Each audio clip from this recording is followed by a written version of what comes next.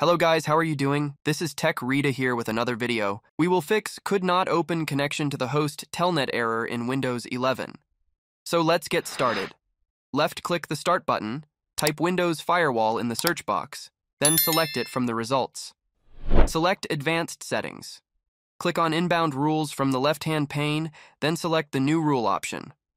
Under the rule type, select Port, then click Next. Select TCP and specific local ports. Enter 23 in the port number bar and click the Next button.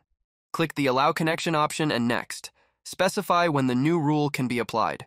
Domain, private, and public. Rename the inbound rule to Telnet, then click the Finish button. Restart your PC and test Telnet functionality again to see if the error persists.